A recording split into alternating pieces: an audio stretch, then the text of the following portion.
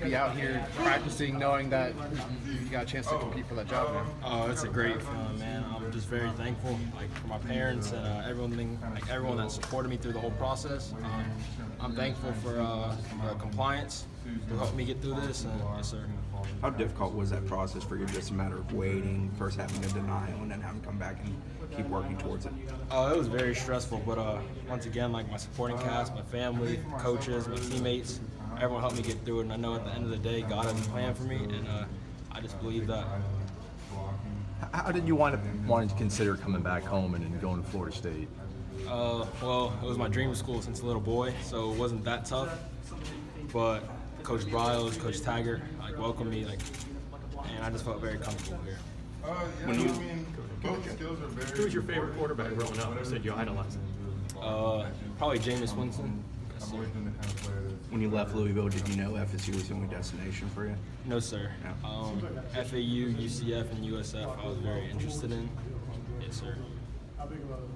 You wrote a one-page letter, it sounds like, to strengthen your appeal. What were kind of your arguments that you wanted to make?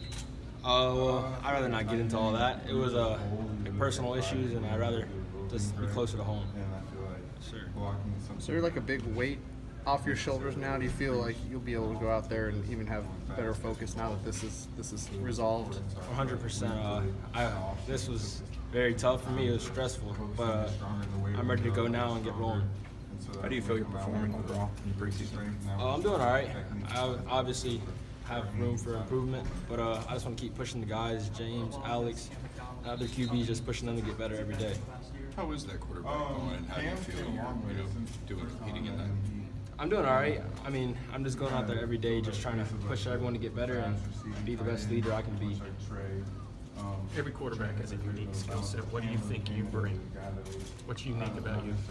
Just being a leader. I just try to push everyone to be better. I would say I'm a selfless person. I care about everyone else more than I care about myself, and I just try to get everyone better every day. How much of this Bryles offense have you watched, whether it's Baylor or something else, just to kind of prepare you?